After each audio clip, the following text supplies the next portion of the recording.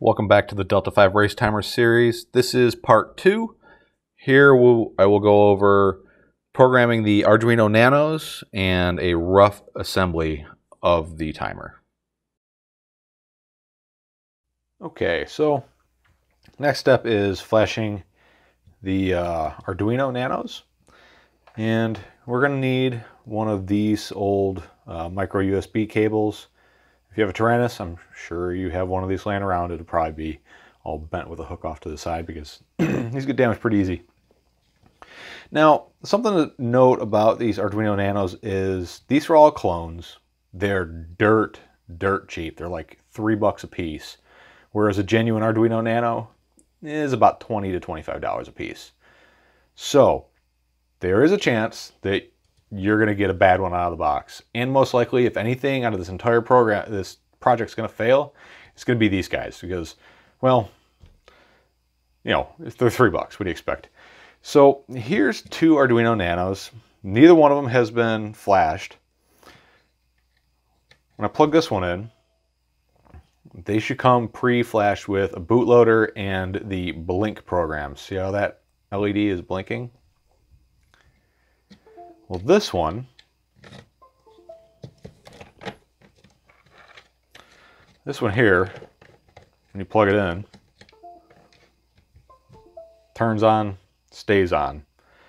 And I cannot flash I can't flash anything to this one. This one has no bootloader on it, or something's wrong with it.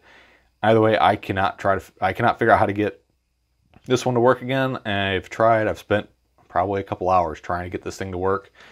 Yeah, it's junk. I'm done messing with it.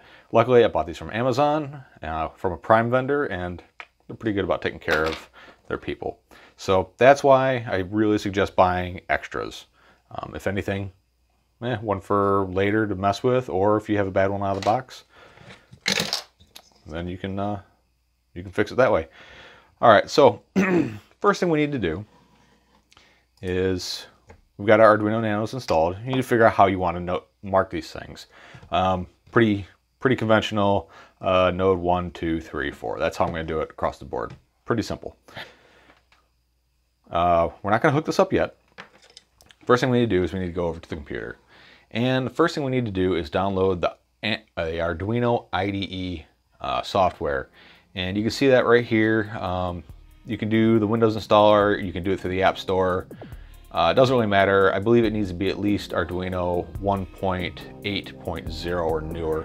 So I'm just going to get it from the App Store and go ahead and install it like you would for your computer. If you're using Mac, Linux, there's options here. All right, so once we have that downloaded and installed, next thing we need to do is go to the GitHub for the Delta 5 Race Timer.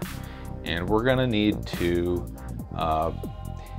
go to clone and download zip.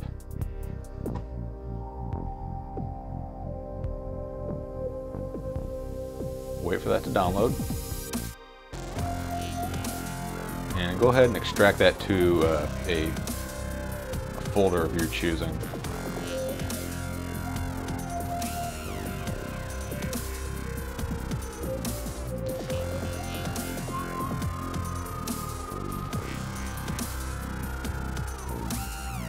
Alright, so now we have our Delta 5 timer here.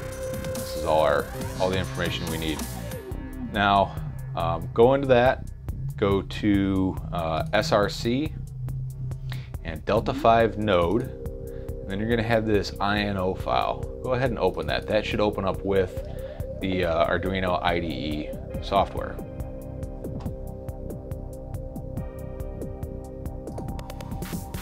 So here we go, we have this script written out, and the part we need to pay attention to is this right here. So we can use up to 8 nodes, but each node needs its own identifier. So node 1 is identifier 8, 2 is 10, 3 is 12, 4 is 14, and so on. And what you need to do is you need to change this number here, change the address. So I'm going to flash node 1, so I can just leave this the way it is. Go ahead and connect your node 1 Arduino. And a few things are going to happen here. If you've never messed with COM ports or Arduinos or anything like that, you're going to need to probably go into your device manager, come down to your, go into device manager, come down to your ports, and see what comes up right here. So we're on COM 3. That's what popped up when I plugged in the Arduino. So we know our COM port is 3.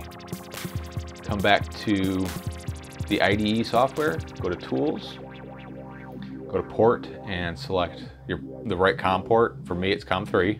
For you, it might be different. I'm going to change our board to Arduino Nano.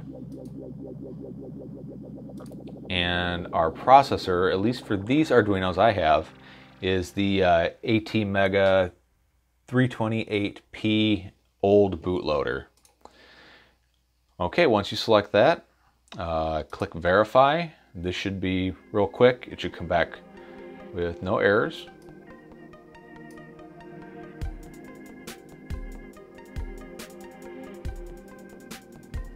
And go ahead and press Upload. And you should see some lights flash on the Arduino. Okay, that didn't work. And I know exactly why. See, what happened is when I plugged in the Arduino, my computer automatically designated it as ramps. That is not the right firmware, or not the right, they identify as ramps, and that's not the right driver for the Arduinos. So go ahead and click on driver, click on update driver, browse my computer for driver software, and then this box down here says let me pick from a list of available drivers. And we're going to change it to USB serial CH340. Press next, and then close, close, and we're still on COM 3. And we can go over here and press upload.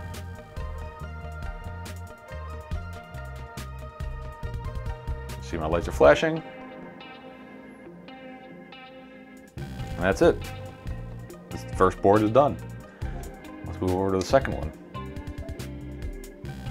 So we're on board number 2. Remember, we need to come back here and change which node we're on. So for node 2, the address is 10. So we'll go ahead and change that to a 10. Once again, press upload. It'll go ahead and compile and then upload right there. Uploading done. Rolling on through, moving on to the third one. So node 3, address is going to be 12.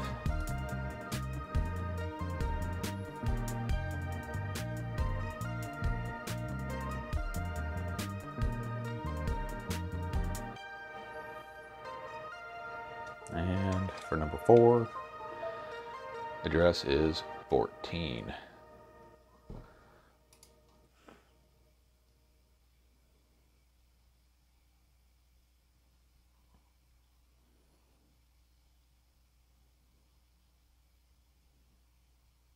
And that's it.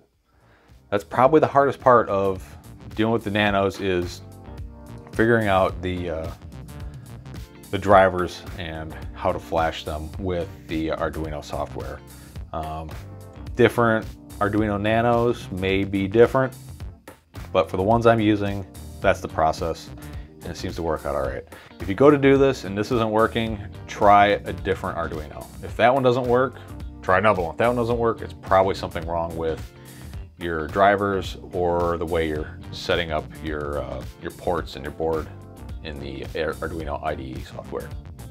Okay, next we're going to move on to the Raspberry Pi. Now that we have all our nanos flashed, remember we're going to number these 1, 2, 3, and 4, and they correspond with the address that we flashed them to, and 1, 2, 3, 4. Now it's time that we connect our PCB to our Raspberry Pi. Now if you look at the pin header on this side, this is where we're going to be making our connections. And the way these are numbered is this one here will be 1, 2, 3, 4, 5, 6, 7, 8, and so on. And another way to tell if you're ever lost is which pin is 1. It's going to be this guy right here that's square. It's got the square solder pad rather than the round. So 1, 2, 3, 4, and so on and so forth. And then on our PCB here, we're going to make our connections to the SCL, SDA, ground, and 5 volts. And you can use either side of the board depending on your layout, or if you have multiple boards, you'll just daisy chain your first board, your second board. So go ahead and make our power and ground connections. You can connect these whatever way you want. I'm choosing to use these individual servo style jumper wires. I don't really know what they're called, but they work pretty good for this. So what we're going to do is we're going to go from pin 4. So this is pin 2 and pin 4 right here. Go from pin 4 to the 5 volt pad right here, like so. Ground is going to be pin 6 right there. And we're going to go to ground. And next we're going to do the SDA pad, which is going to be pin 3 on our Raspberry Pi. And that's going to go to here where it says SDA. And last is going to be the SCL pad, and this is going to be the SCL wire. We're going to go from pin 5 on our Raspberry Pi to here, the one that says SCL. And that is all our wired connections. So now the Raspberry Pi will be powered from the 5 volt Pololu, and your communication wires will be here. This is just the basic setup here. Okay, now it's time for the fun part, and that is getting this guy going.